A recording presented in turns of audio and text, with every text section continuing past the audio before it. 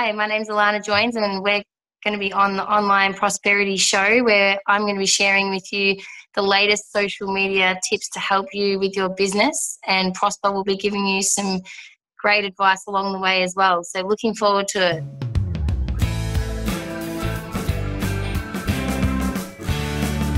Now, welcome to yet another exciting episode of the Online Prosperity Show. And today we've got Alana. Alana, how are you doing, my love? Good. How are you? Fantastic. Now, thank you so much for taking your time on a Monday morning like this. Ladies and gentlemen, if you're watching this show right now, first of all, I want that you subscribe to this show, because every day we bring in experts like Alana to help us so that we have businesses that are profitable and enjoyable. Now, Alana has her expertise in social media management, and she works with a team of people that also help small businesses like yours with your marketing, your SEO, and also website development. But today we're going to be dwelling a whole lot more about social media and how Alana can be the next champion to your business so that you get a business that's profitable and enjoyable. Now, Alana, tell us a little bit about you and how you started, with your mission to become the social media queen.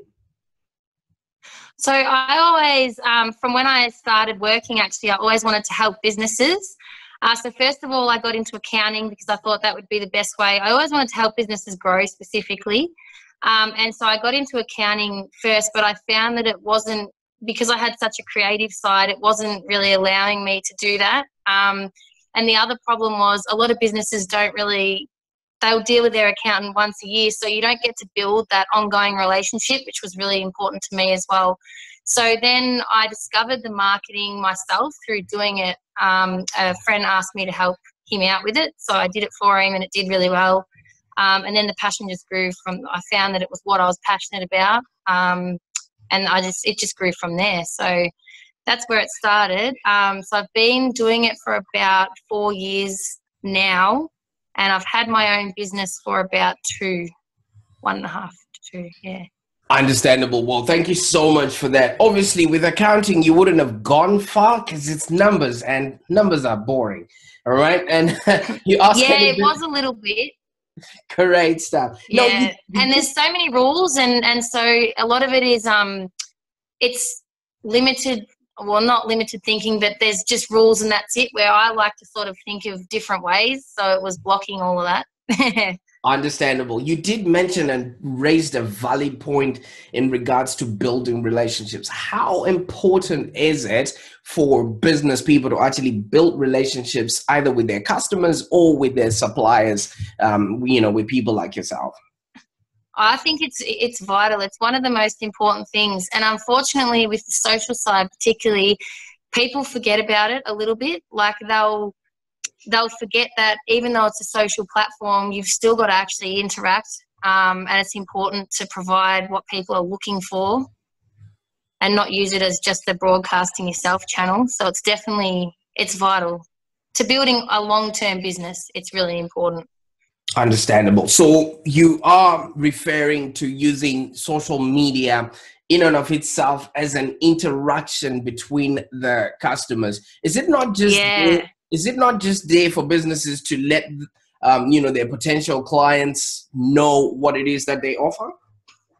They can, but I think it needs to be a bit of both. Like there's a rule in marketing called the 80-20 rule, and it should be that 80% of the time you're adding value and 20% of the time you're promoting yourself. Unfortunately, most people do it the wrong way. They'll do 80% promoting themselves and only 20% adding value. And the problem with that is they often see that their page will have a really good spike in the beginning, but then it will drop because people get sick of seeing the same thing over and over again. Where I find if you're responding to what people are looking for, then you're adjusting as time goes along, so it keeps them interested and it keeps them engaged. Understandable. Well, engagement is one of those things that we are all seeking for while we go online, because there's nothing, painful as putting out a post and then all you hear is crickets. Nobody coming through and liking, commenting, or sharing your stuff. Now, you did mention a really important aspect about marketing, which is the 80-20 principle, which literally you can use with everything else, but then you dwelt on value as much. How do you know as a business person that what you're putting out there is valuable to your prospects? I think the best way, I'm a big advocate of feedback. So getting feedback from clients, you'll get feedback on social platforms because you'll get people responding, and just seeing how they're reacting to it. It's a bit hard with likes because you don't know, it doesn't really give you a lot. But I mean, if they're liking it still, it's usually popular.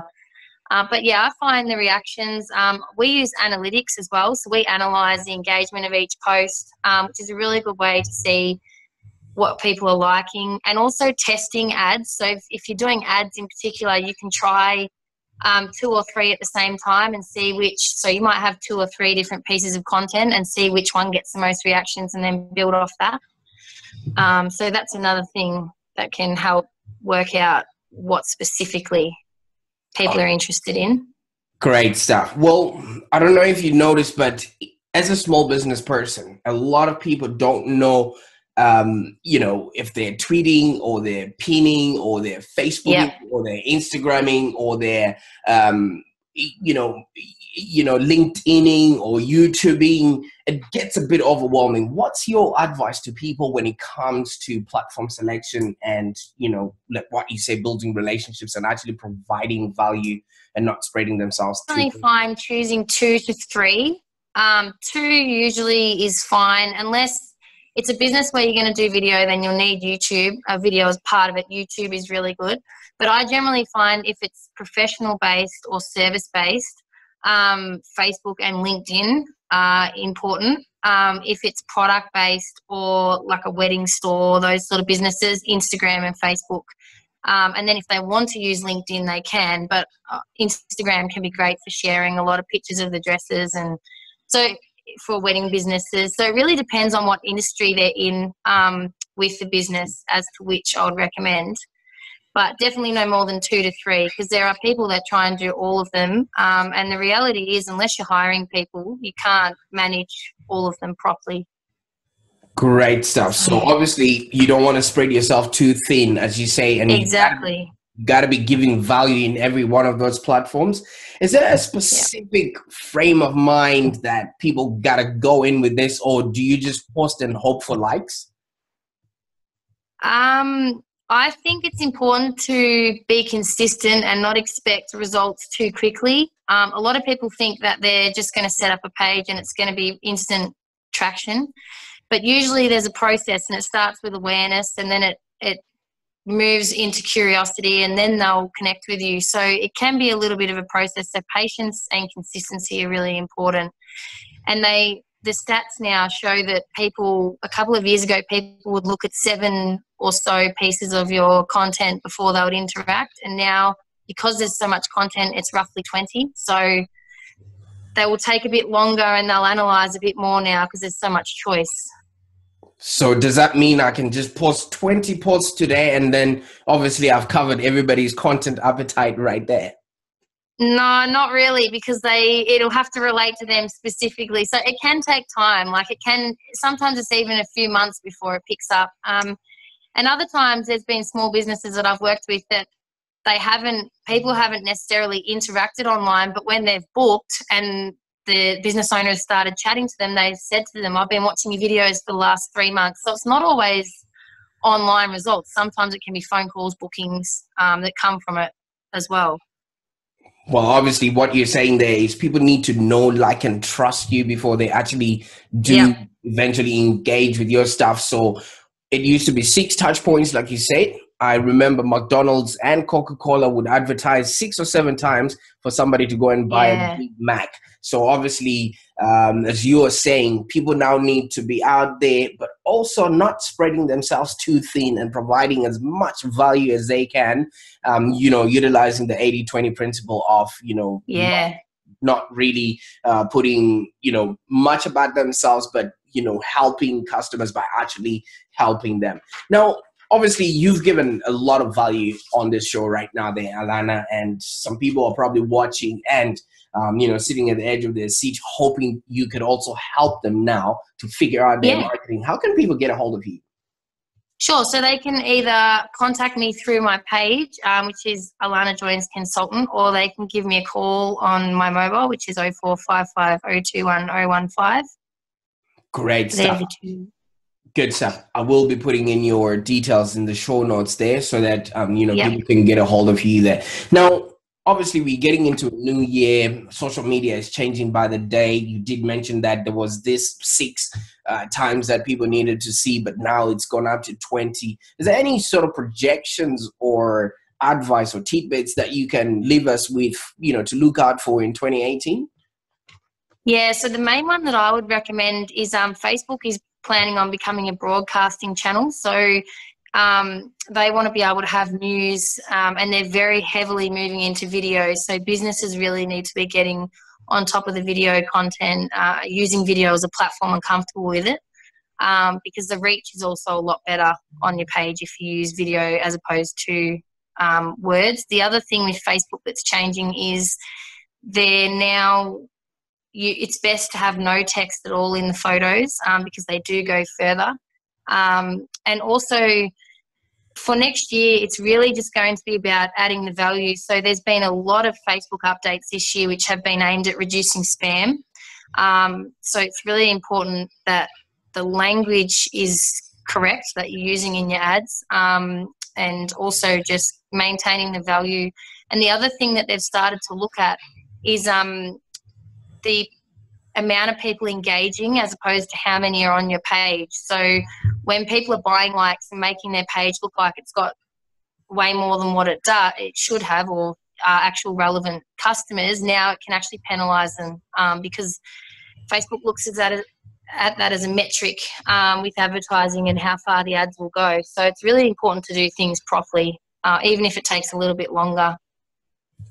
Understandable. So Rome wasn't built in a day, right? Exactly. You are saying right there.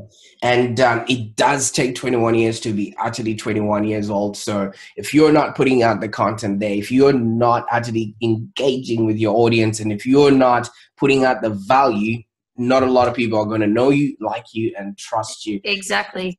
Now, and my advice is to people that are starting out, just give it a go. Like, don't wait for the perfect opportunity, because people just want to get to know you. They don't, the more authentic it is, if you're a small business owner, chances are they're going to meet you anyway. So just be authentic and give it a go.